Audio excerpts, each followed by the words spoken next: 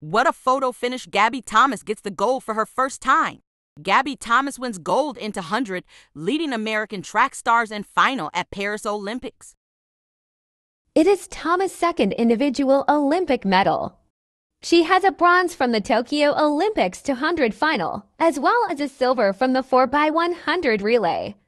She is expected to run on the 4x100 relay team in Paris, too.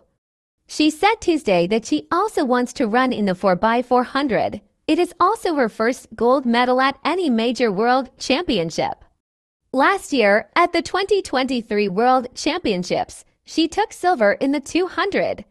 "This is my favorite win, obviously," Thomas said. "This is 6 years in the making. All of it was for this moment. I was prepared and mature and I was ready. It's incredible." Thomas joked afterward that she was so in the zone at the line, "I blacked out for the race.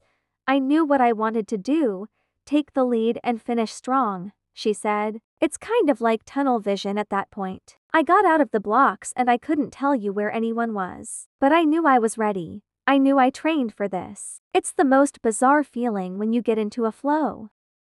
I wasn't thinking about anything but getting to the finish line. As far as I was concerned, I was the only one in that race." In a sport desperate for star power, particularly as the U.S. prepares to host the 2028 Olympics in L.A., Thomas oozes charisma. She delivers in pressure-packed environments, too, ideal for someone who could be the poster child of not only her event, but one of the most popular Olympic sports.